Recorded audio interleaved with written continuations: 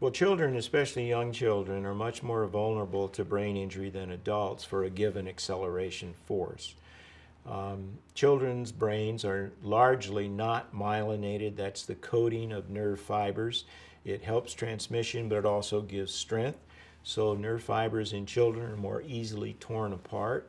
Nerve fibers in children also are more accelerated from the standpoint of the brains in the children are lighter in weight. So it takes less acceleration to put that brain in motion than the heavier brain of an adult. The brains of children are also housed in disproportionately large skulls. The skull of a child by the age of 5 has reached about 90% of an adult skull diameter. But those big skulls are on very weak necks, and so that bobblehead doll effect also sets up the youth brain to have greater injury.